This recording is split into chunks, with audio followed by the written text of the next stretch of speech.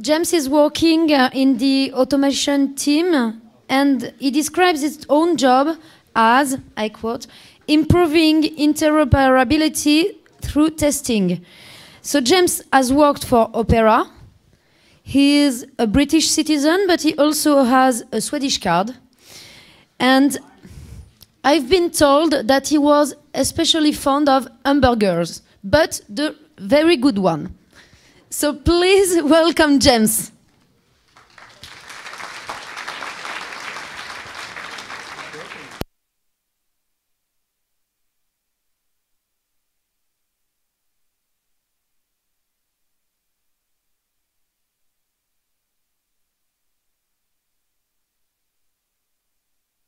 Okay, we're just having some minor technical problems getting the slides working, but I'm here to talk to you today about testing for the web.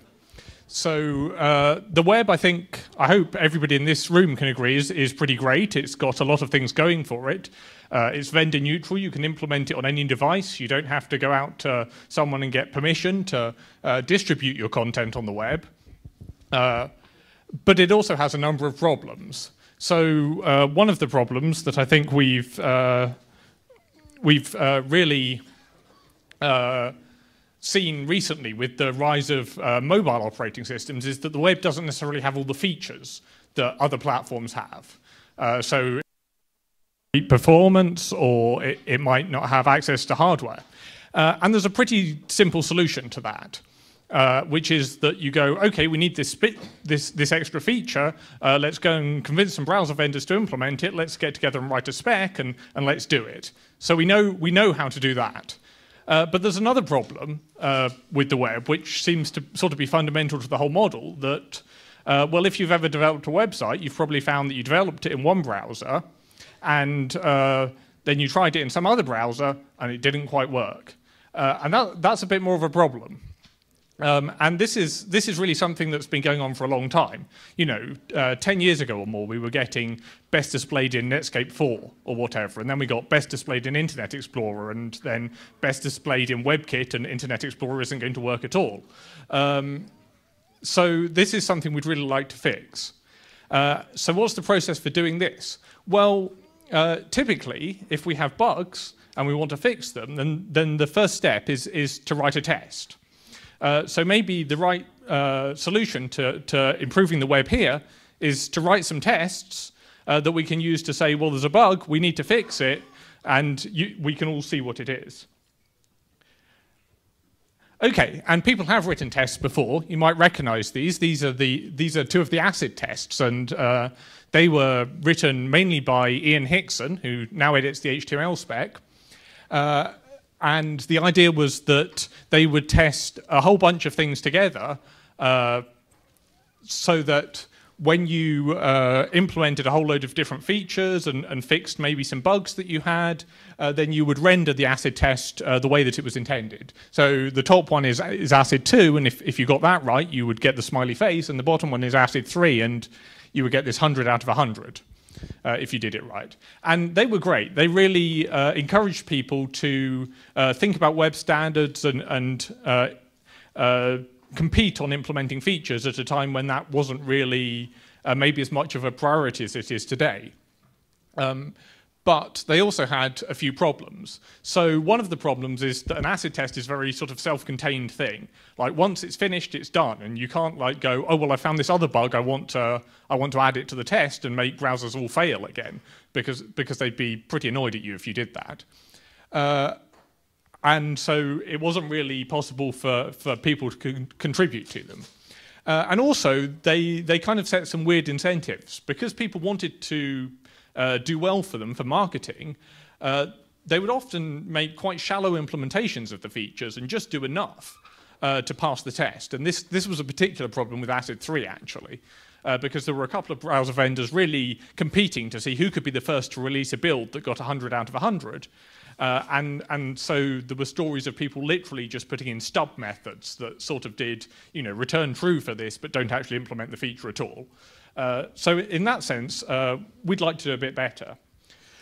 So The question is, what do we really mean by better? So what would be an ideal test suite for the web? Well, it should certainly be automated or automatable. And what I mean by this is that it should be possible to either from within the browser or by scripting the browser from the outside, work out what the result of the test was without actually having a human involved.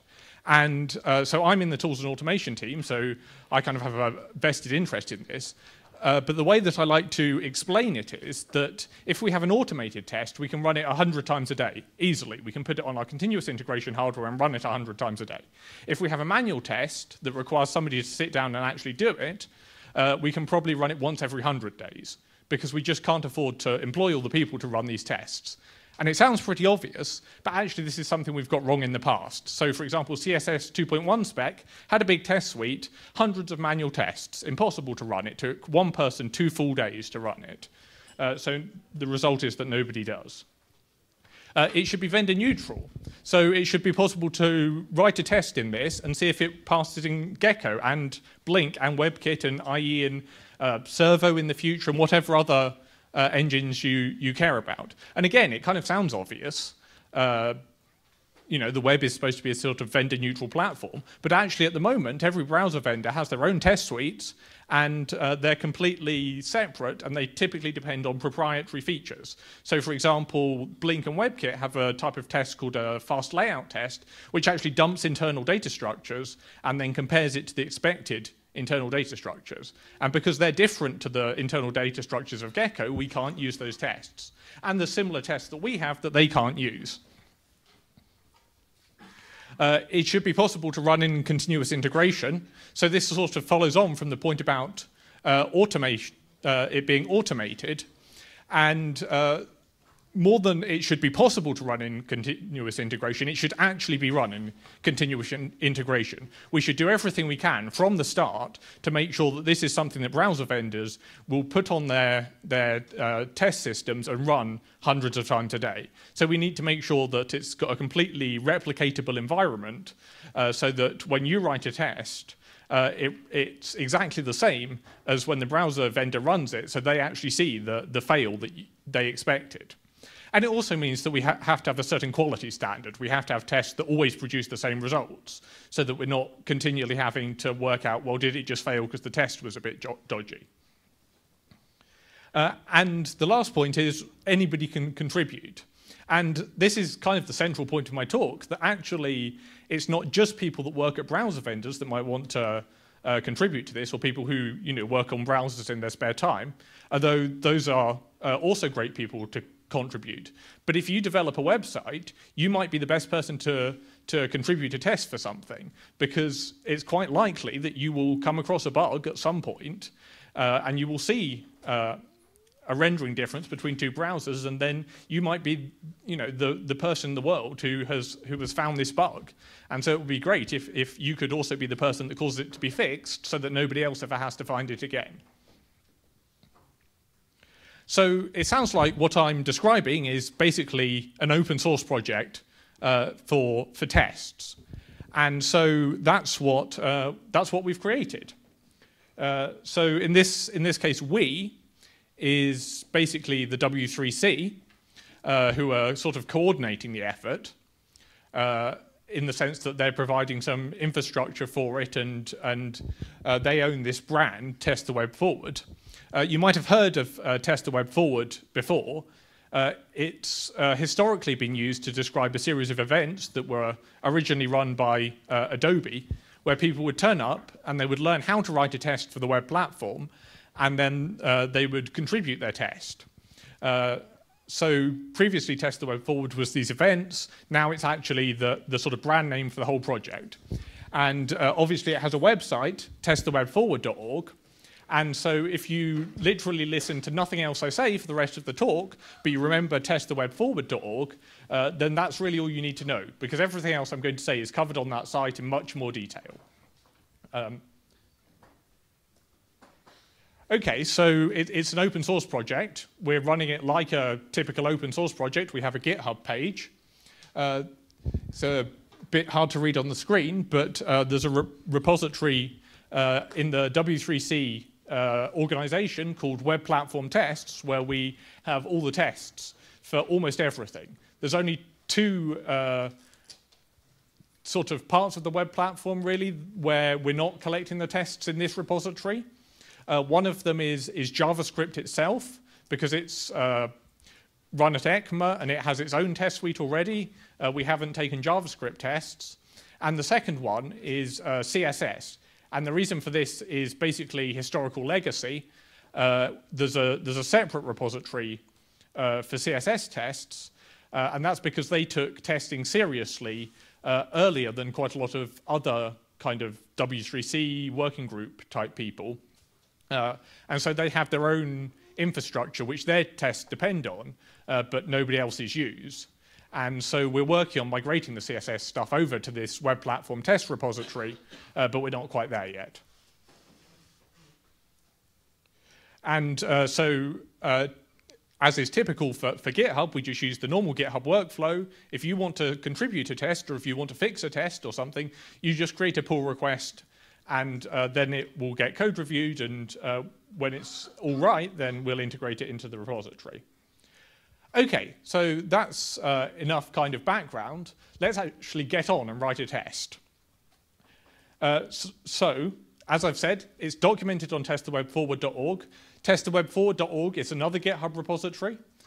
You can contribute documentation fixes. That's a very useful contribution if that's what you're into.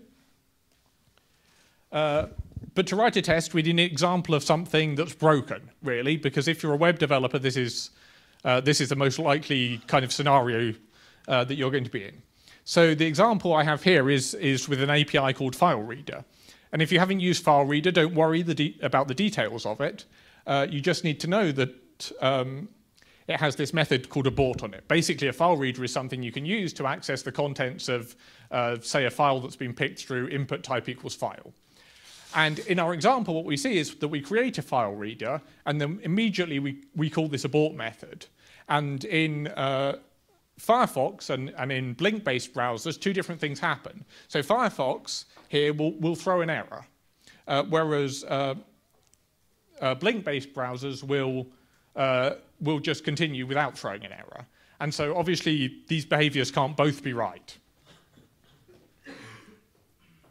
So what are you going to do? Well, you might then think, okay, so which is the right behavior? So you put FileReader spec into your favorite search engine, and you probably come back with something like this. And it's quite hard to read on here, but this is a W3C specification for the file API. But there is a trap.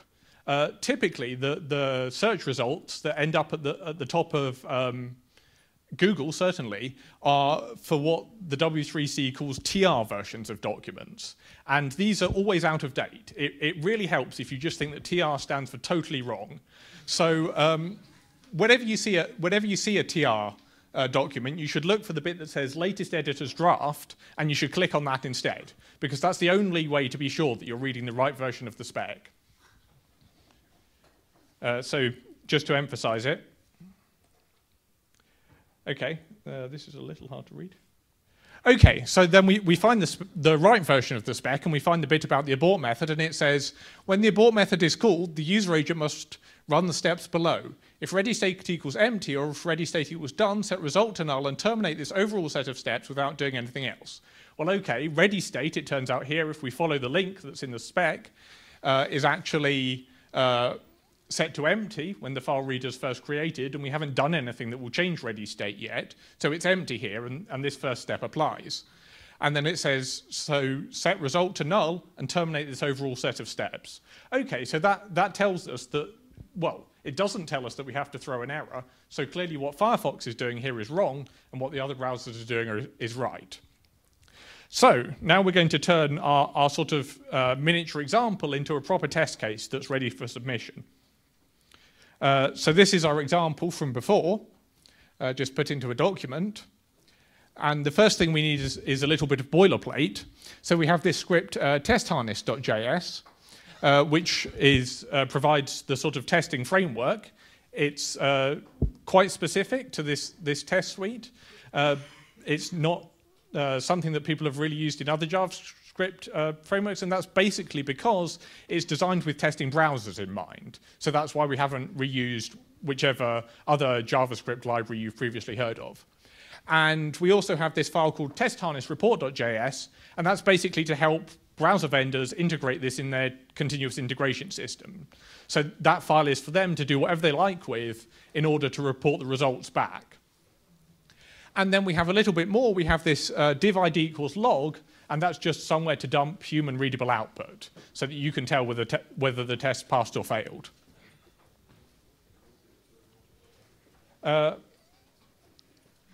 Okay, and then one more thing that a test needs is a title. In this case, we're only going to have one test on the page, so we can just add a title element, and that will provide the test title. Okay, and then the last step, or almost the last step, is to turn the code into an actual test. It turns out testharness.js provides this function test, which itself takes a function. And if the function that you call it with runs without throwing any errors, then the test passes. And if it throws an error, then the test fails. So in this case, that turns out to be exactly what we want. So we can literally just strip out all the try-catch stuff, and we immediately have our test. And the reason for having this thing where we pass in a function is that it allows us to isolate different tests on the page from each other, so that we can have multiple tests on the page and they won't interfere too much. So that's a valid test. We could submit that at this point, but we can do a little bit better, and we can see a few more features. So if we look back at the spec, it said, if ready state equals empty, set result to null. So it turns out, if we read about what result is here, result is an attribute of this file read object. So if implementation is really compliant with the spec, then at the end of this process, we should have result equals null. So we can add a test in for that. So testharness.js, it provides a lot of assert functions of the type that you might be used to if you've used a lot of other kind of XUnit type testing frameworks. In this case, we just want assert equals, and we just assert that reader.result is null. So that's pretty straightforward. If it's not null, then this will actually throw an assertion error, and the test will fail. Of course, we have more than just assert equals. In fact, one of the design goals has been to have quite a rich range of assertion APIs, so that instead of everybody having to reinvent their own way of testing things, we can just use pre-written functions. So for example, if the write behavior here had been to throw, then there would be assert throws already provided for you, and you would just pass that a function that you would expect to throw, and you could tell it, I expect this function to throw this kind of error, and it would do all those checks for you. You wouldn't have to write any try-catch blocks or anything. And similarly, there's things like assert regexp equals, assert array equals, and so on, for more complicated kinds of checks. So that's great. We've actually there, in just a few minutes, gone from having a difference between browsers to having a test. We need to run the test, and you might think, well, this is a bit problematic. If I want to run it on my system, I've got these paths to /resources, which doesn't really exist on my computer, maybe.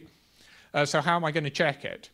Well, as I said before, one of the big goals that we had was to make the test system very self-contained.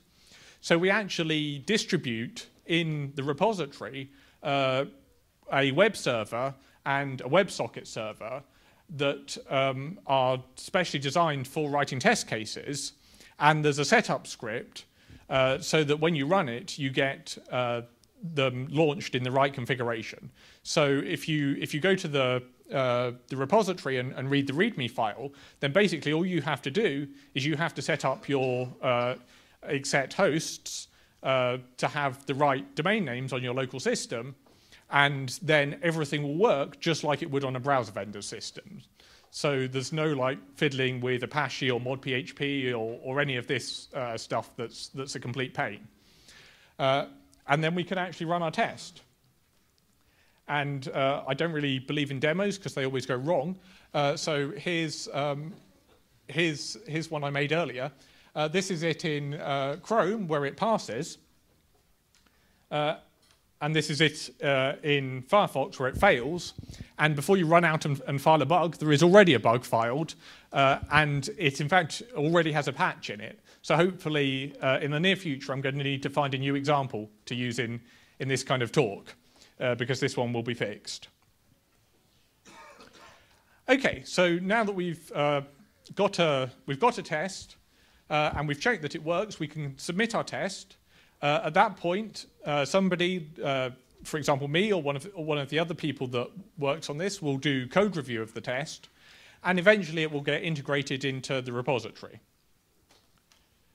OK, so my example test there was a JavaScript test, which is the best type to write whenever you can, but sometimes you can't, and you need to test something that depends on layout.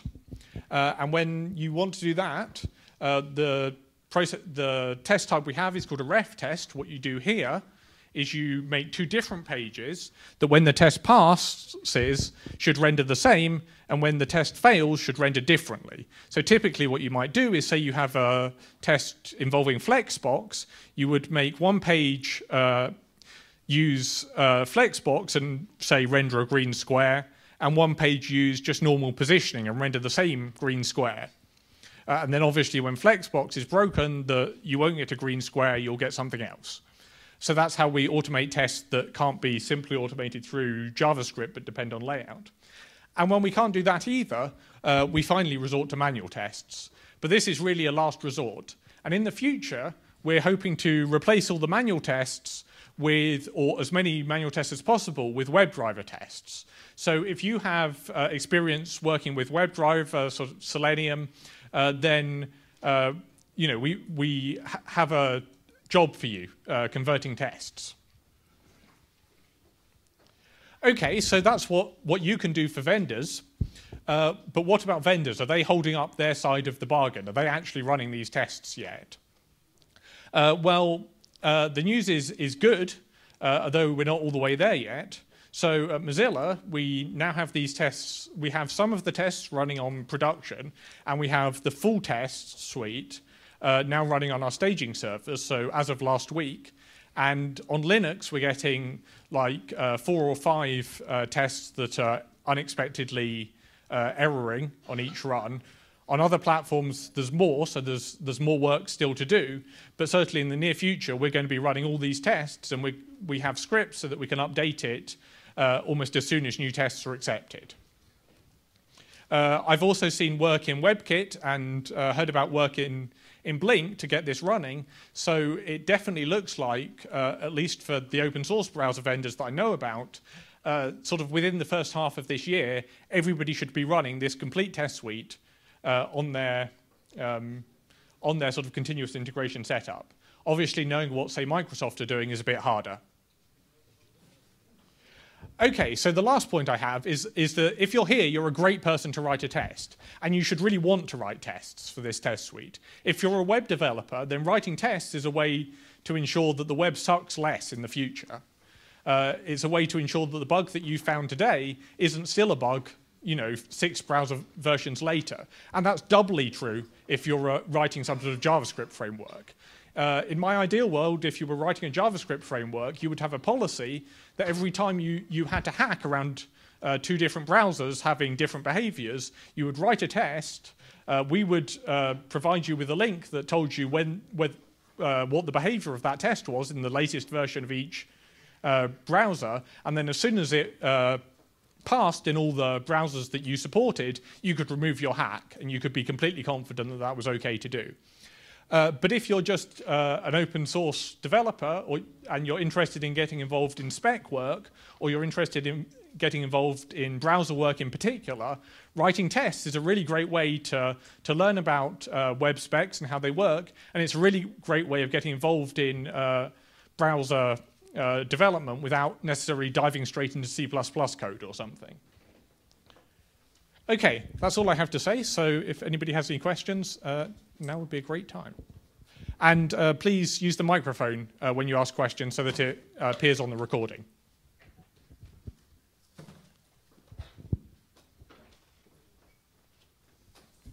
Hi. To what extent is this testing framework geared exclusively around rendering and browsing display side of things?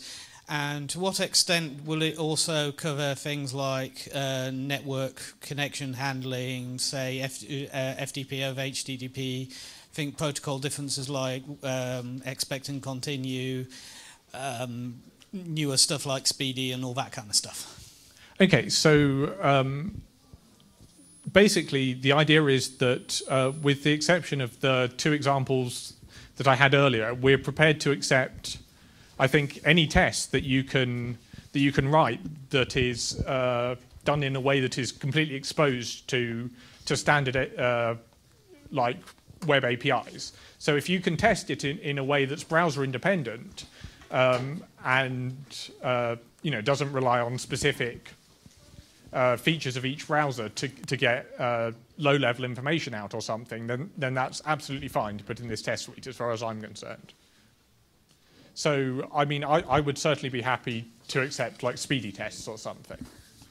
I mean, I don't know how the working group for that feel about it, but certainly I think the best thing to do would be to put it in this test suite.